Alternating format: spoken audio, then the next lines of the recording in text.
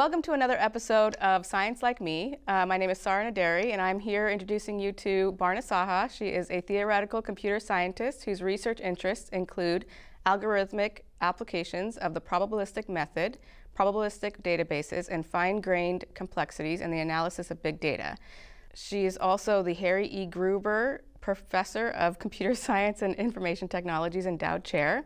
She is the Associate Professor of the Computer Science Department and the Halıcıoğlu Data Science Institute at UC San Diego.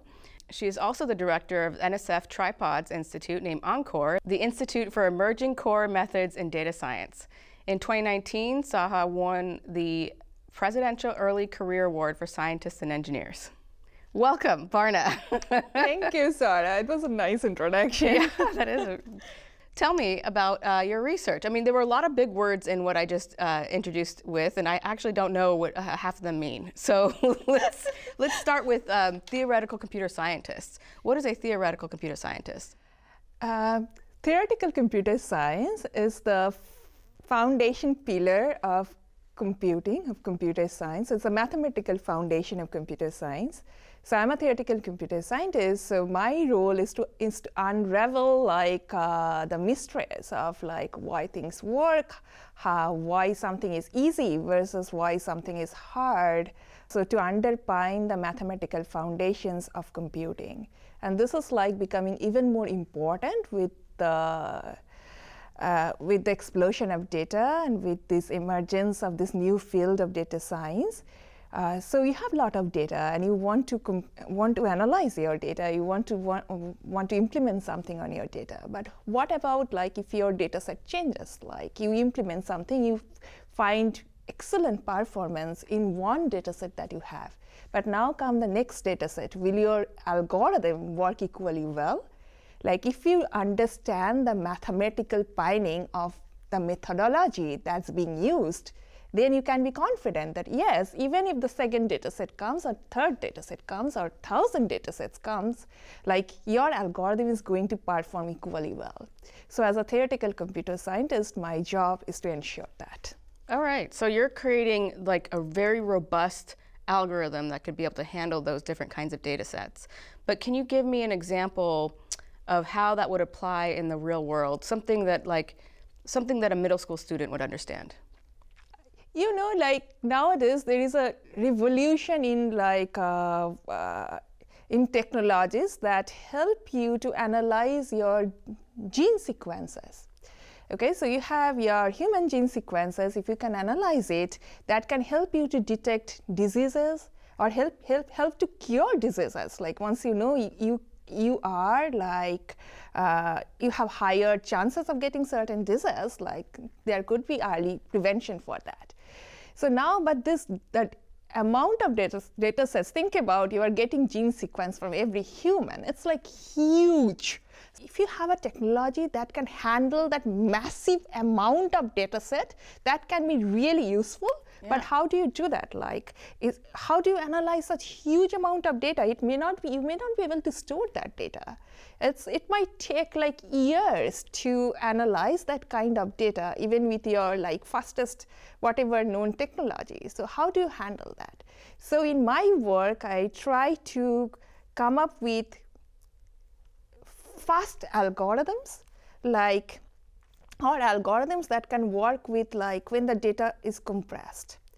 Okay, so this huge amount of data, if you cannot store it just like that in your computer, but if you can compress it, maybe there are you can compress it and then it will fit in your server. Just not even don't think about one computer. Think about many servers, many computers.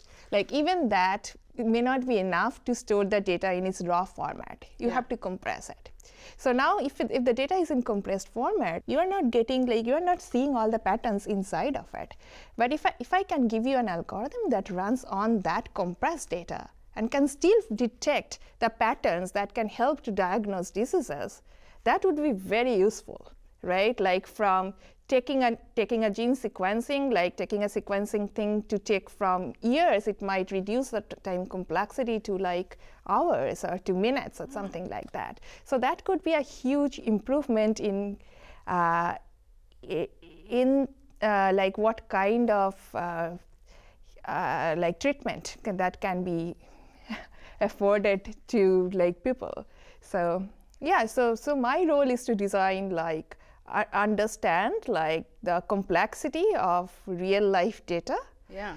And to find out like how can we design good algorithms so that they can be implemented in real time and can make a difference. When you test it on this compressed data, do you have the opportunity, at least with not the huge data sets, but like double check that, okay, if I did this with the compressed data and I did this with the raw data, I'm still able to find these patterns? Yeah, that's very important, and that's exactly where theoretical foundation comes in. So we give concrete theorems and lemmas, like, so we do mathematical proofs, which shows, hey, if this works on your uncompressed data, you will be able to detect the same pattern on the compressed data. Yeah. If you use certain compression algorithms. So it's like guaranteed. Okay, so it's like, yeah, it's guaranteed. I did take one class in compressing, what is it? Was it music or is it images? But I remember realizing, oh my gosh, you are losing some of that raw data, like you said. And then what kind of information are you losing when you do that? And it's basically finding these little patterns that you can shortcut and turn into this so it can travel faster, really. But in this instance, it's also just to even analyze it because it's so big. I didn't realize that even with the fastest computer, you'd still need to actually have compressed data to analyze. Yeah, it's a big area in genomics, like compressive genomics, how you can design good compression algorithms so that you can really keep this data in a way that it can be utilized. And having algorithms that can directly work on like this compressed data or summary of data, things like that could be very useful. Yeah. So what got you interested in getting down this path? So my dad was a mathematics professor in India, and my mom was a chemistry teacher.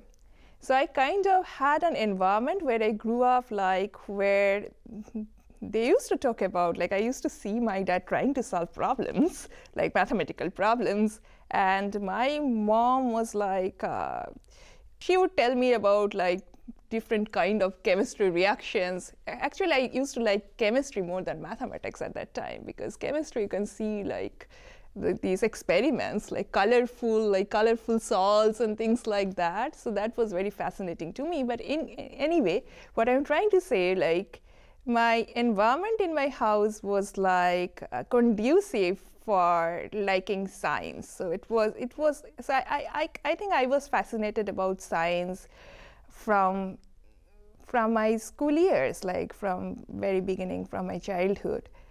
But I didn't have any idea what is computer science. Like I grew up in a small town in India, and I haven't seen a computer until I graduated high school. Oh, wow. Yeah, I've never seen a computer before that. Computer science was very much like, oh yeah, I hear about it. It's like this new science, kind of. I don't know what it is, but it seems very fascinating. And what I heard that it's mathematical. So I like mathematics. I wanted to try something related to that, and I heard about this emerging things, computer science at that time. At least in a small town in India, it was like, yeah, that is an emerging field at that time. So I kind of jumped in without knowing too much what is computer science, but I really liked it, like Nice. during my undergraduate times. And the part of computer science that fascinated me is algorithm design, because it's very much like solving puzzles, very much like it's mathematics underlying. So that kind of grew with me as I was taking undergraduate classes. That's how I got pulled into computer science. It was not like very premeditated, but it was like, yes, I love mathematics, and this is this new area, so let's see what's there in this new area. Yeah. Do you think, do you use genomics as an example of applying your algorithms? And do you think that had something to do with the chemistry love that you had that you shared with your mom? the lab for chemistry and algorithms, I don't know how to answer this. Yeah, I know. I feel like there has to be an overlap somehow. That's what I'm thinking. Like, because I mean, I don't know. Maybe I'm not thinking about it properly. But there just seems to be with genomics and chemistry. I mean, to know how different things work with each other, you have to have that kind of mindset to be able to make sense of what you're doing with genomics a little bit. That's true. So chemistry was like kind of my first love with science and mathematics as well. So for algorithm design, like the example of genetics that I gave you is one part of my research. It's not like that's the only application I'm working on. I'm generally working on mathematical foundations. So the algorithms that I develop, it can be applied not just to genetic data, but it can be applied more broadly, like image data and things like that. But yes, like I think that this love for chemistry definitely had something to do with the way I see. I'm developing algorithms, but I also want to see how it works, like what is the impact of it in experiments and things like that. And I think chemistry experiments back in the school days was kind of what like connects. Yeah. Yeah, so. It was the hardest subject for me. Hardest subject for you? I definitely like the math and the physics, but the chemistry. I have heard that, and it's kind of unusual because all my friends in undergrads, like most of my friends in undergrads, like who were in computer science class, they would say, my favorite subject is either maths or physics. Yeah. Chemistry won't be on top of that. But I guess I was used to hear about chemistry equations and reactions at home all the time. So it was very natural to me. So it was kind of my first love. And I guess like what you were saying, I haven't really thought about like how it connects to what I do now. I wonder, I don't know. Yes, but I think there is some overlap to it, like the way I like to see the implementation of my algorithms in real data. So let's go back. We'll go back to your childhood days. You had parents that were both in these science fields. But what about what did you like to play with? What was your favorite toy? What was your favorite hobby as a kid? Favorite toy? Okay, I have never thought about it. So I grew up in a kind of a remote part of like it was a small town, and even for a small town, it was in a remote part. But that had its own benefit. Like every afternoon, like all the kids in that area would come out, would go to the like there were big green fields. Like we'll go out, we'll play. So that was my favorite thing, to go outside, do outdoor activity, like to play like there were some Indian games like which resembled soccer. So we used to play like that, like with the neighborhood kids, and that was kind of the favorite part of. Nice. Yeah. We've covered not all of your current research. We can go back to that, but I'm also interested in what you're looking forward to. You are the director of EnCORE, which is so cool. Can you tell us a little bit more about what that is and what that's going to do for society? Yeah, I'm super excited about this new NSF Tripos Institute, EnCORE. Its goal is it's a foundation of data science institute. So data science is an emerging area, and so you can imagine like the foundational questions there are even more important to understand. Right now our understanding is very limited.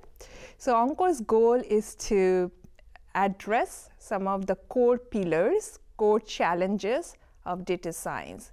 So it has like 4 research themes underneath it. So one of them looks at data complexity. So this is related to what I was talking about earlier, like about this genetic data being huge in size, and the question was, how do you manage such massive amount of data? Is there a summary of the data? Is there a way you can work directly on the compressed data? So that's just one aspect of it. But data complexity could be like could encompass many other intricate the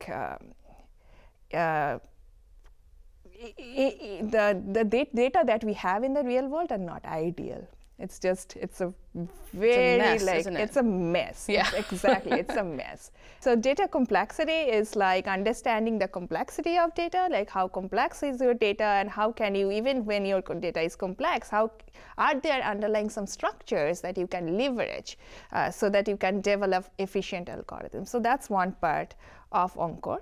The second part of it is about designing data-driven optimization. So optimization is a very core area of engineering. It's like all parts of engineering requires to have optimization tools. But optimization tools so far, which has been developed, they haven't seen the kind of data deluge that we are seeing today. So this data-driven optimization is a very new area, and EnCORE's one of the pursuit of EnCORE is to understand what's going underneath it. So that's the second theme. And third thing is very related to society. So it's understanding like the societal impact of decision making with data. Like data might have inherent biases. And if we are not mindful of that, and if we are making our decisions, well, many automated decisions based on data, that could exhibit that biases against some part of society. So responsible computing or responsible learning is another part, big part of EnCORE's project. Like incorporating fairness, privacy, reproducibility. Like you have to be responsible when you are dealing with data and making decisions about human life based on data. So that's the third theme. And the fourth theme, this is like foundation of data science is like the core team is from engineering, is from computer science, but there are a lot of connections with natural sciences, and this also gives me an opportunity to go back to my childhood favorite, like chemistry, like natural sciences. So connection to domain sciences like genomics, sciences like astronomy, chemistry, and things like that, epidemiology. So that's another big part of EnCORE's mission. So that's kind of the four areas. And other part of EnCORE that I'm also equally excited about is the outreach effort that we are trying to put in. So our goal is to bring in like future generation. Our goal is to create a diverse workforce for data science so that nobody is excluded to understand and to enjoy what data science has to offer. So we are going to put in a lot of effort in our outreach components from middle school to high school to undergraduates and graduates, and I'm very excited. I'm looking forward to what that will bring, what impact that will bring to the society. So these institutes are a big deal because it seems like you guys are responsible for basically creating these, I want to say virtual tools, but I'm not sure if that's the right way of saying it, like these foundational tools that people then can use for this complex data like you're saying. I really appreciate that because even with playing, I'm not playing with big data, but I've noticed that it can get really messy. I once reverse engineered a heart rate monitor, and you know, right off the bat, on a hardware level, you're eliminating certain frequencies because your heart rate can only be within a certain range. You know what the pattern looks like, but we don't know what information we're losing by doing that. And so I know this is not as complex as genomics or whatnot, but I do appreciate that if I'm understanding this correctly, you're coming up with ways of like taking these mess of a database and cleaning it up, but also finding patterns and ways of finding these nuggets of information that could be really useful. And I think that's really powerful because to your point about, you know, broadening the participation of people into this field, we want to remove those kinds of the biases that can happen if we don't broaden that perspective, which I think is really cool. Yeah, and another aspect of EnCORE is like, this is UCSD led, but there are other institutes involved in it. UCLA is a partner institute. UPenn and UT Austin are partner institutes. And with UCLA, I think we we can do so much in Southern California. So that's another aspect I'm very excited about, like creating a hub for foundation of data science, which is lacking in Southern California. And I'm hoping EnCORE will lead that. Yeah, there's not too many universities that have data science like core programs, right? I mean, there's data science programs within their engineering department, but not in a dedicated department. Oh yes, UCS is very unique. Yeah. With HDSI, yeah. It's a very unique place to do data science. Where do you see data science as a field 5-10 years from now? One of our big thrusts is bridging connection from data science to domain sciences. So I think that's going to be very vital to bring the fruit of data science from engineering perspective to the domain of sciences. The data that we have in various domain sciences, they are very rich but very complex, and traditional tools that are available to us are not capable of handling such rich and complex data. So bridging the gap between what foundation of data science is developing and what domain scientists are bridging the gap in this expertise is going to be crucial for bringing the fruits of data science to society. And that, I think, is where EnCORE can play a leading role because of its synergy between engineering and domain sciences. Let me use an analogy that I think, as you were talking, I was kind of visualizing. So far, the way that we've been analyzing chemistry or physics or any kind of field really is by, let's just say, we're looking at it with our eyes. And EnCORE is developing a magnifying glass that allows us to really dig deeper into these fields and see a whole new, I don't know, layer of understanding of all of them.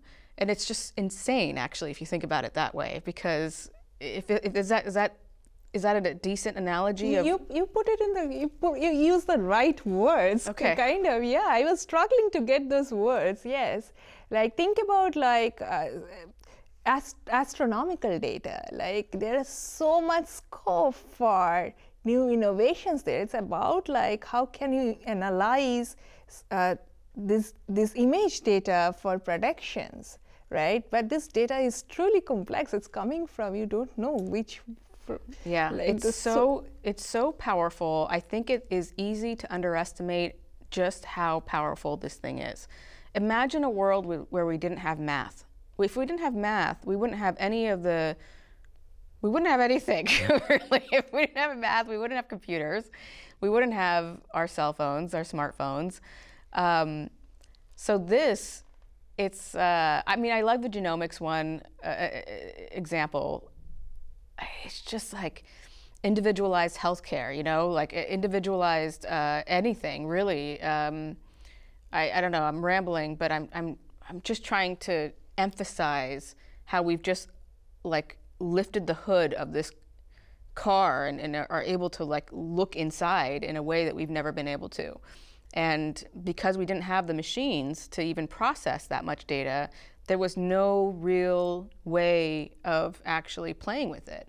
And now we get to play with it, and it's so overwhelming. Your institute is trying to create ways so that it doesn't overwhelm people and that it actually is digestible in being able to play with it.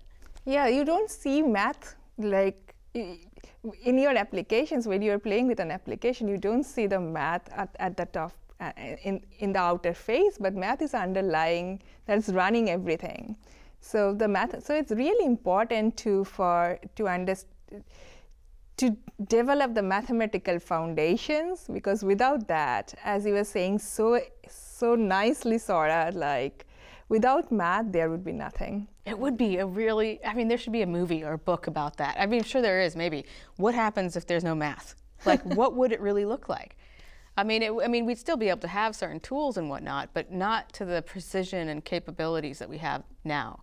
And it's just so, it's underappreciated, I think. I know that for me personally, I was guilty of taking math classes because I had to take math classes. And it wasn't until engineering school that I realized, oh my gosh, you actually use all this in these fields because because of precision. You really, I mean, at some point you can't work with averages and, or even, what is it, estimates and whatnot. So, awesome. Yeah, so I think in 5 to 10 years, like the foundation of data science is going to play a major role in many natural sciences, including health sciences, including astronomy, including robotics and things like that. And that's going to revolutionize like the impact, like societal impact, scientific impacts, and so on. So even more of a reason why you need more people being involved in this, why you're so excited about outreach, is because of that piece too. It's like you have this huge field that we get to finally explore with this magnifying glass, if you will. We need a lot of people to come and play in this space, and we need a lot of perspectives playing with this space as well. Definitely, and without diversity, it's not possible to achieve that kind of perspective. So we need engagement from people all around, like all types of people, to be engaged in foundations of data science, and that can bring the perspective that is needed for future, for data science to really impact our day-to-day life in future. Well, I really appreciate your time and you being here and giving us this insight into this really awesome new world that is emerging for everybody.